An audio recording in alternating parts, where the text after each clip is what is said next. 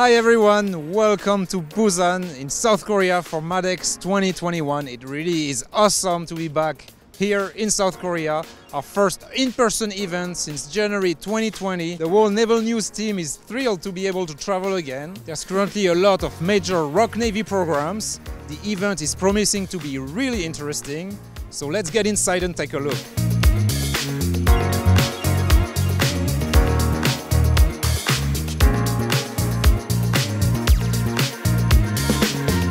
The highlight of the show, of course, is the CVX project, with both local shipbuilders, HHI and DSME, showcasing their own designs in the form of scale models, as well as the ROK Navy, as well showcasing a large-scale model of the future light aircraft carrier. On the ROK Navy booth, there's a representation of the future Korean Navy CSG, Carrier Strike Group, with the escort composed of the KDX-2 destroyer, the future KDDX Next Generation Destroyer, the KDX-3 Aegis Destroyer, two KSS-3 Large Displacement Conventional Submarines, and of course, the CVX Light Aircraft Carrier with its air wing of F-35B aircraft. First, let's check out the design by HHI, which is right here. Let me introduce our CVX concept model. After its concept design program with ROK Navy, HHI has developed our own light aircraft carrier, which is totally different from LPX's concept design result. Our model has a length of 270 meters and a width of 60 meters, and light displacement is 30,000 tonnage, which means we are focusing on expanding flight deck area without changing any displacement by design optimization. On this large flight deck, the aircraft can move and operate it efficiently, and it can significantly increase the 30 generation rate. Also, the fixed wing aircraft and helicopter can take off and recovery at the same time. There is a ski jump to improve aircraft takeoff performance, and there are twin islands and two elevators to move aircraft to the flight deck to hangar. And we also focusing on the unmanned system, UAV and small drone. So they can take off and recovery from ship. Also, we are focusing on the utilization of USV and UUV. So this is after lamp. We can use this after lamp. We operate the USV and UUV. It has a vertical launcher system and CIWS and multifunctional radar, MFR. Also, to control the aviation, it has a long medium range radar and precision approach radar. How many F-35B can you carry on board? We are satisfied with the ROK Navy requirement. So maybe in media, they saw the 20 F-35B or 60 F-35, and we can operate this number of the F-35B. What is the current status of the program?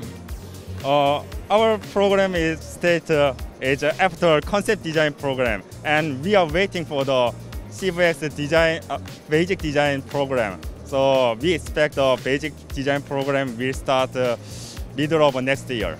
Thank you very much. Thank you. Let's now learn about the CVX design by DSME.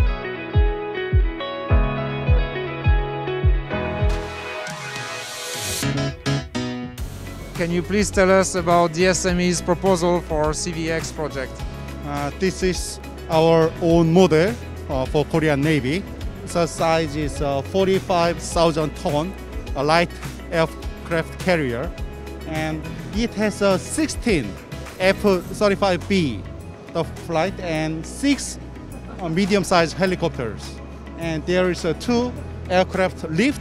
It connected to the downstairs. There is a hangar for the 12 another F-35B aircraft. And there is two islands. We can achieve higher survivability and more efficiency for the operation of the aircraft carrier. And this is our proposal model for the Korean Navy. As far as DSME is concerned, what is the current status of the program? Yes, it is not fixed yet for this program. We expect that end of this year or beginning of the next year, we can make a contract for the design of this aircraft carrier. And what would be the next step? Would there be a detailed design contract and construction contract and so on? What's the schedule? We expect that for the design, it takes about 3 years.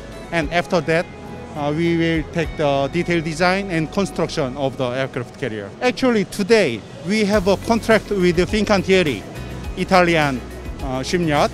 They have a similar model for the aircraft carrier, Trieste class.